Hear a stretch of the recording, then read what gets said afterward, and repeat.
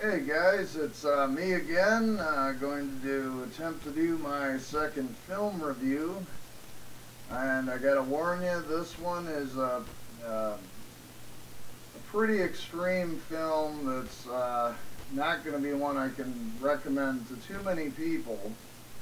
But it's one I've been curious about for a couple of years now. I've been hearing about it floating around. There's been a few bootlegs of this floating around. But anyway, just arrived in the mail yesterday. Had a chance to watch it when I got out of work today and decided, because I like to review a movie when it's still fresh in my mind, that I'd put it up there. It's an Argentinian film. It's called Snuff 102. It's extremely graphic, so again, for people who aren't into that kind of thing, I would steer clear of this entirely. This is the Massacre video release. It's a 2-disc special edition. It's a film by Mariano Peralta. Again, it's from Argentina. I'm not sure if he has done many other films, but it's, you know, you got the one here, the disc with the film, and then the bonus features on the second one. Well, the basic premise of this is you have this this young gal who's a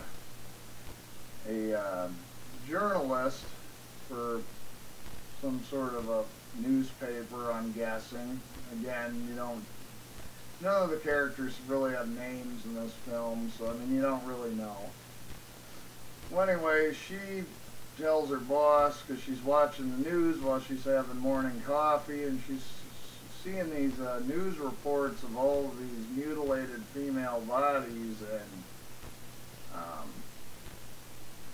is intrigued by this. So she ends up telling her boss she wants to investigate, what the heck is going on here. And so she starts doing, research online into the, the more extreme sites, bondage stuff and bestiality and pseudo-rape, sites and things of this sort. And I do have to warn everybody, there is a couple of scenes of actual animal violence in this film. One involves a monkey, one involves a pig. I won't really elaborate on it, but just be aware it's in there.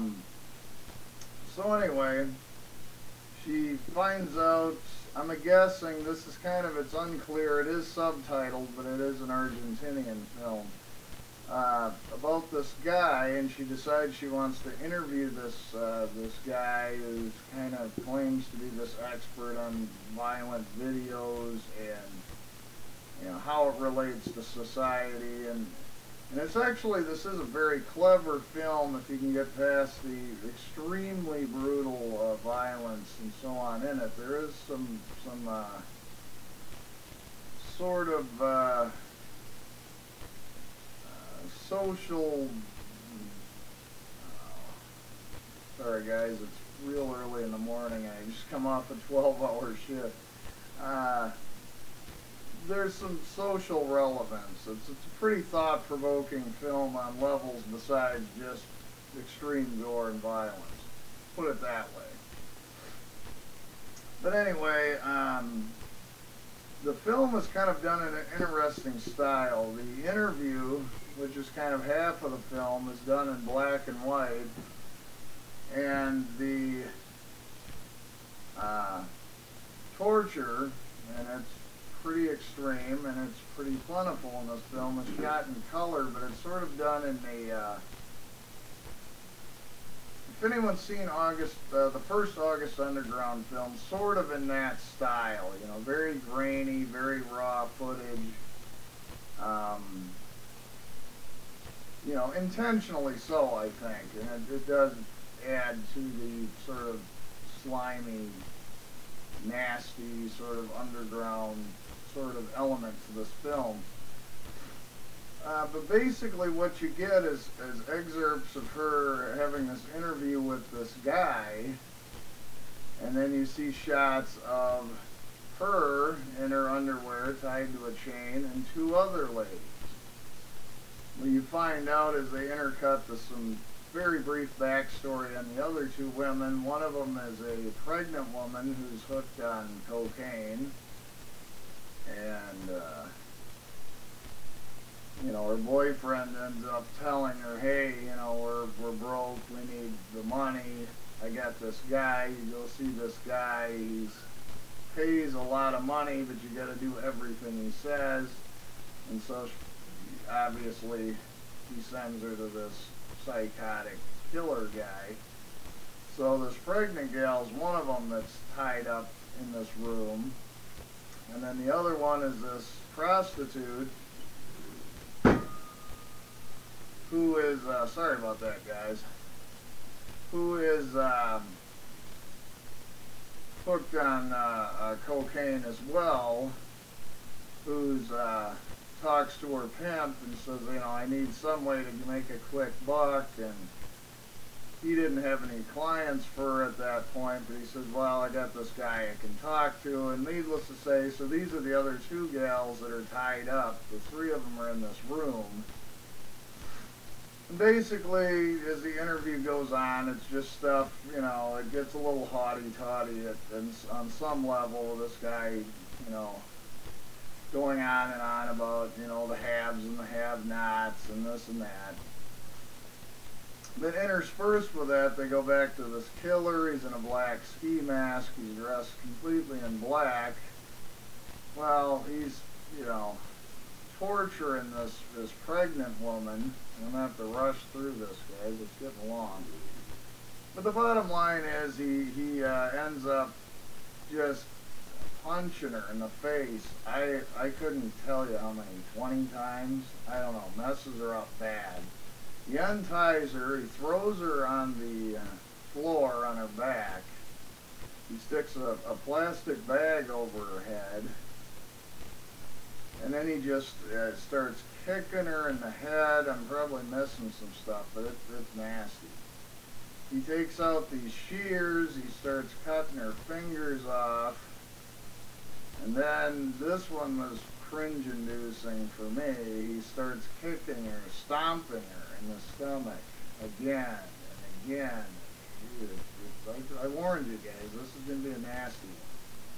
And then, of course, he kind of finishes her off. He starts stomping on her head again and again, multiple, a lot of blood. You know, you get the idea.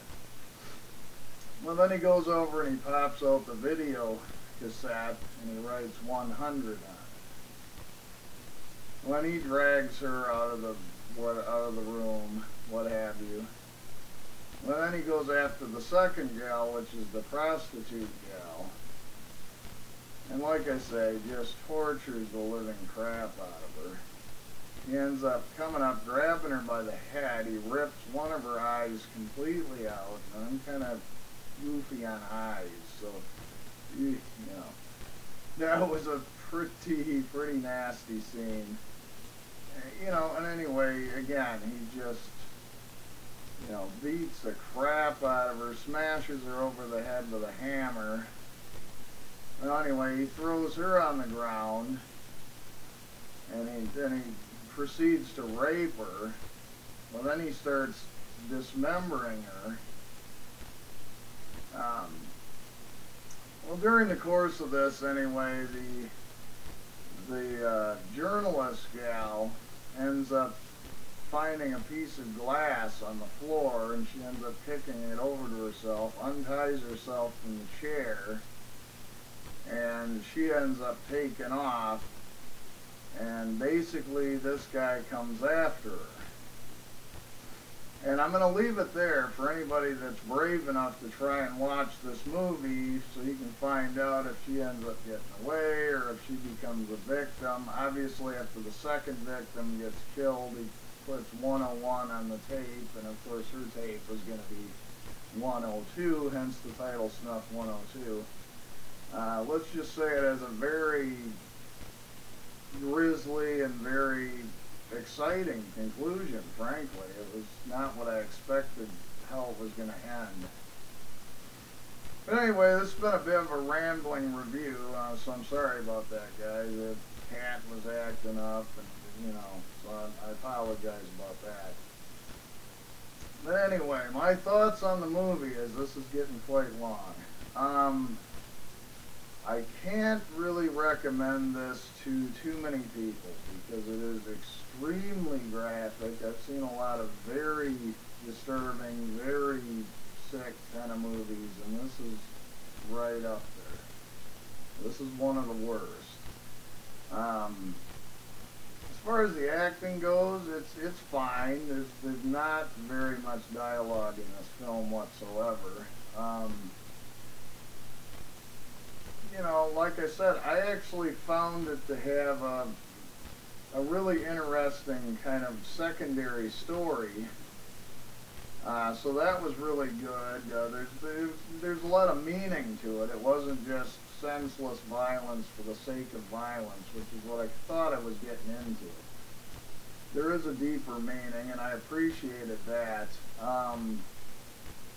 But like I say, it is very grisly. It is very, very graphic. One of the most, for those that have seen the August Underground films, I thought this was much, much more extreme than that was as far as the violence is concerned and the gore and stuff. But anyway, for those kind of people that can handle this sort of thing, I would say it's a must-own for your collection. Absolutely, go see it. For those that are not into extreme cinema or can handle really realistic and really intense violence and so on, don't watch this. If you're super sensitive to animal violence, please don't watch this film. But anyway, just one last look, guys, because I'm up over 12 minutes now in this one. I didn't think it was going to take so long. The film is Snuff 102. Like I say, I think I may post a warning just because it's pretty graphic stuff, guys. But like I say, I'm going to try and mix it up with my reviews. It isn't all going to be extreme stuff. It isn't all. It's going to be a little bit of everything. So sorry this kind of rambled a bit, guys, and it got awful long. I had the issue with my rambunctious cat, but anyway, guys, thanks a lot for watching, and I'll catch you later.